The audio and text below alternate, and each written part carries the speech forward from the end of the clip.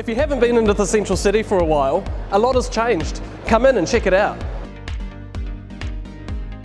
So we've come to the Innovation Precinct, and what I love about where we are right now is the courtyards. The courtyards make a place for people, and people places are what Christchurch is going to have in the future, and that's what's going to create some vibrancy, a sense of excitement, and places where you can relax and go.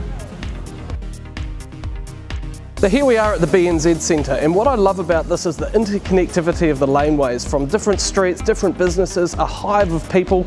It's just so much to do here, so much to see, and this is what Christchurch is going to look like in the future. There's a whole lot of different laneways around, and it's just awesome.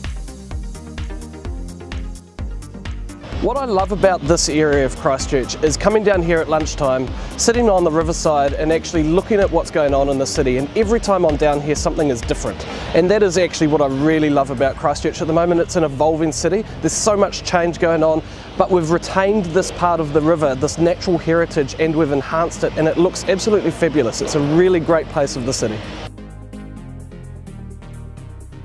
So here we are at the Margaret Mayhew Playground, and what I love about being here is actually you can enjoy yourself with the family, you can do all sorts of stuff and then go off to town and have some fun there.